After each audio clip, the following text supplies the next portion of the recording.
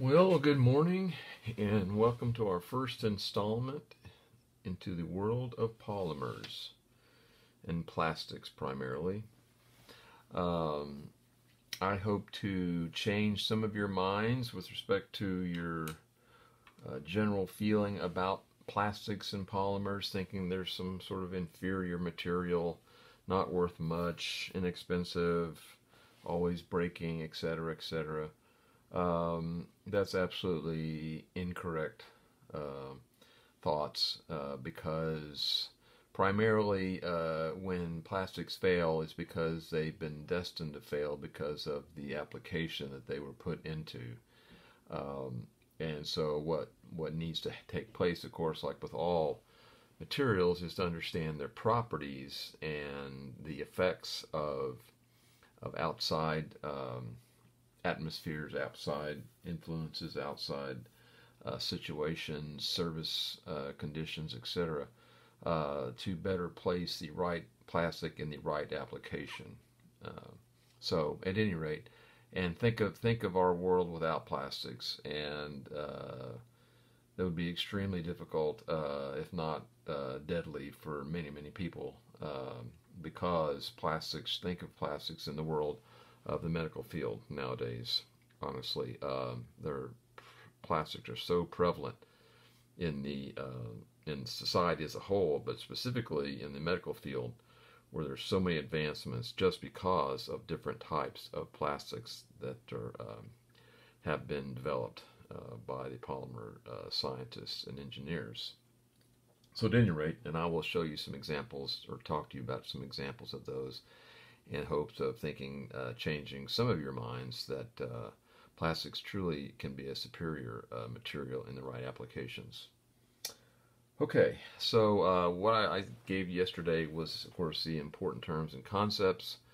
Um, and then now I want to start going into some of the basics here this morning, and we'll continue on through this. But let's first of all look at the word polymer. It is derived from a Greek word, two words, poly, meaning many, and mer, meaning units. So polymer, meaning obviously many units. And that's exactly how we would define a polymer.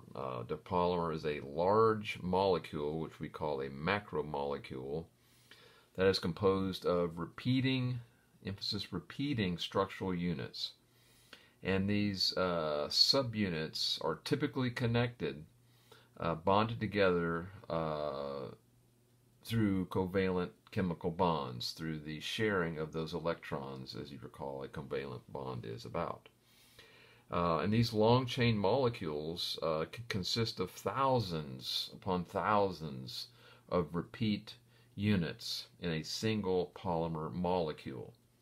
And what you need to think of perhaps is a big, large string of beads, or maybe one of these beaded pull chains that you see on ceiling fans, etc., etc. But imagine one just being 100 yards long or something, and that being just one molecule. All right, because it's just they're connected upon a chain, upon a chain, upon a chain. And repeating units. And so we'll get into the details of that here in just a little bit. But polymers are based primarily on carbon atoms. And of course, their hydrocarbons are derived from petroleum. In turn, they came from organic matter millions of years ago, plants and animals. And so basically, most polymers can be considered organic chemicals.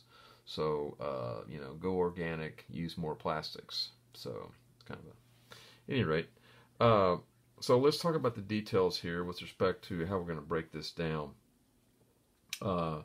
Mer, again, now these are the components that you will need to understand when we're developing all of this, because we're going to talk about the chemical structure of polymers, and then start looking into some other aspects of crystallinity, the polymerization process, etc., and the types and structures. But anyway, so mer, as we set up here, That is the repeating unit in a polymer chain, okay? The repeating unit, all right? It's not a single element necessarily. And I've given you an example here, C2H4. That is probably the most prevalent of all of these mers. It is what we call the ethylene mer, It is the repeating unit, and the next board that I cover, I will go through that in detail as to what that looks like and how it's structured, and how you're to denote it as a mer in a repeating chain. And then the monomer is simply, mono meaning one, is just a single mer unit, And when we draw the actual monomer, I can show you how that there's a nomenclature that there's an N at the bottom, and that's the number of those repeating units. But that's what N stands for, and I'll give that to you. I don't have room here to draw it up, but I'll show that what that looks like. But again, monomer is a single mer unit, all right? And polymer, of course, are many mer units that have been established along a chain.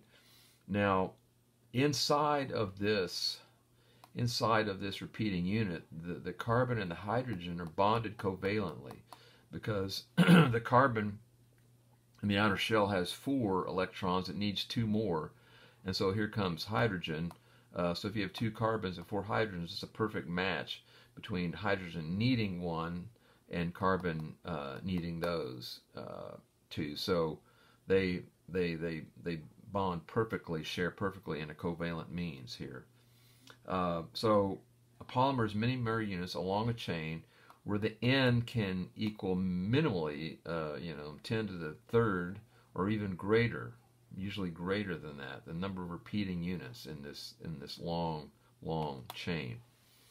Now, the degree of polymerization. So when you have a monomer and you want to turn it into a polymer, many of those added together along this long chain, you have to go through a process called polymerization.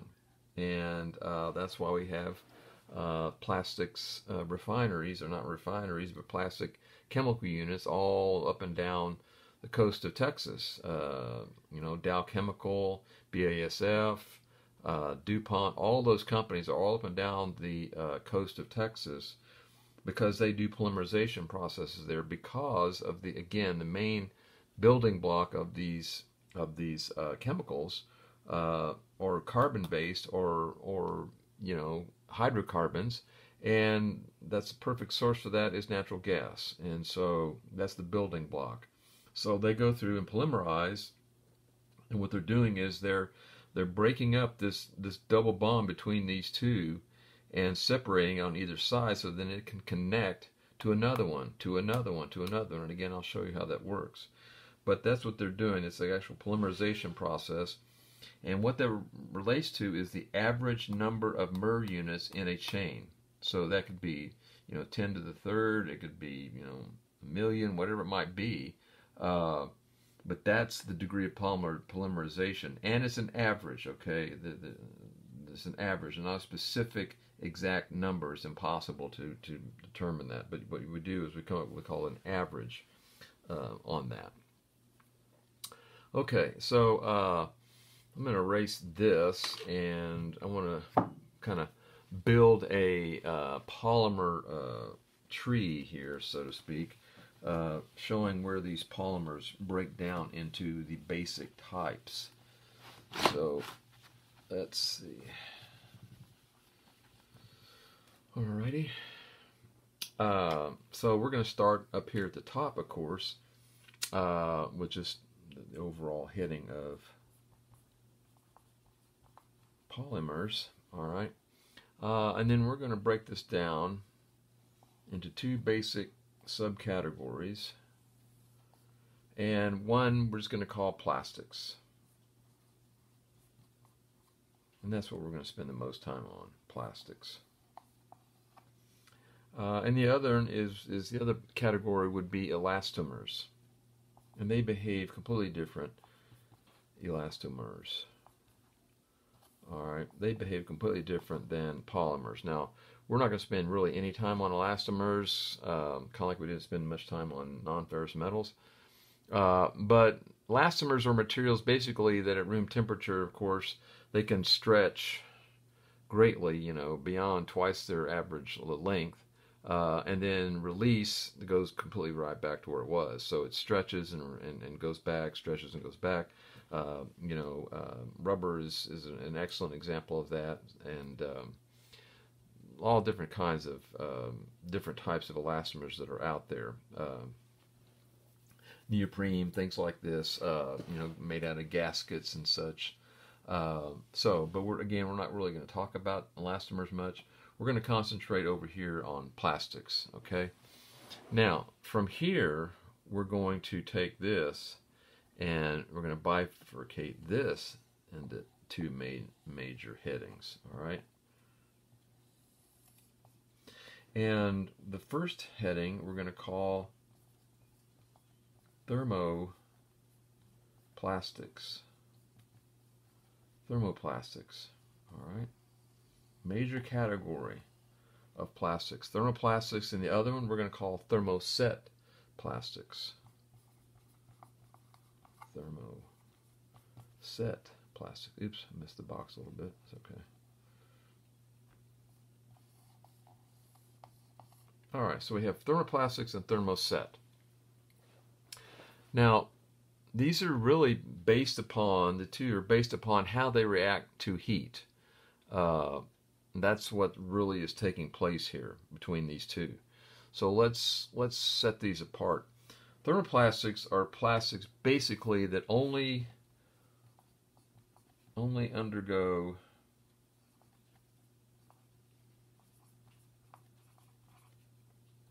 I need a new pen here. Undergo let's see if I can find a better one here. Running out of pens. Only undergo a physical change, when exposed to elevated temperatures. Okay, thermoplastics only undergo a physical change when exposed to elevated temperatures, and then revert back. In other words, they're going to go from at room temperature as a solid, will then go to at an elevated temperature. Okay, this would be room temperature, and this is elevated temperature, would go to a liquid.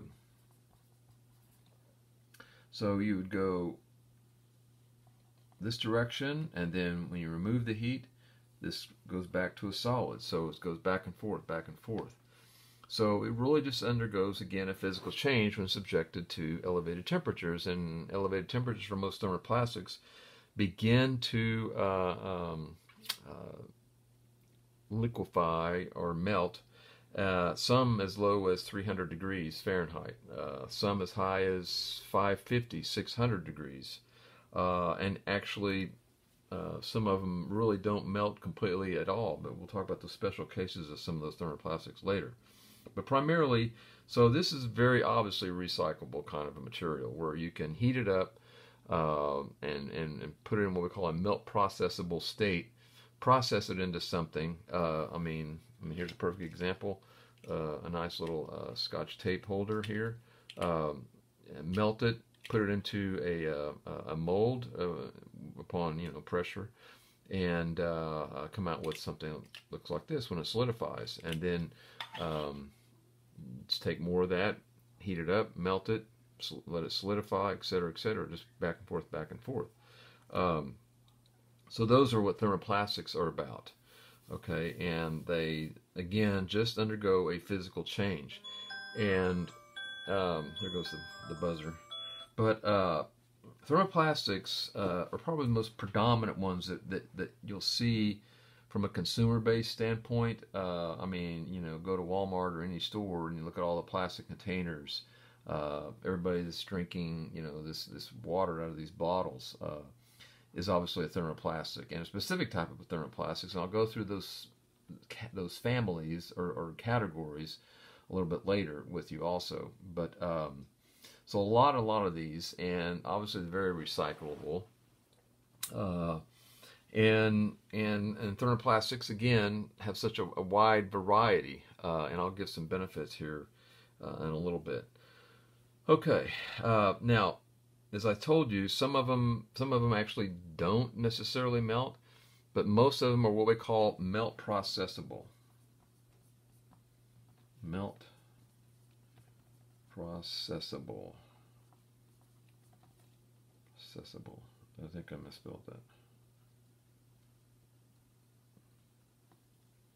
Accessible? Right. Okay. Melt processable. All right. Okay. Now, let's see. These melt processable means that they can be heated, liquefied, and injected under pressure into an open cavity closed mold and make products. All right. And most of them are that way. Now, there's two different types of melt processable, and it's all due to the crystallinity, whether or not it actually has a specific melting temperature or whether it has more of a softening range temperature. And that, again, has to do with its crystallinity, which we'll talk about a little bit later. Okay. So, but again, some of them aren't because the problem is there's just too many of those MERS, too many of those individual or repeat units. They can be so entangled they can't ever completely get untangled, and so it really never completely liquefies. It'll get soft and kind of like a jelly maybe, but it won't completely turn into what we call a melt processable, one that's capable of being injected under pressure into, like I said, into a open cavity closed mold to make a product. So, all right. So I ran out of time. We will come back, and I'll start on thermoset plastics, and continue on there and into the basic structure of what these monomers look like.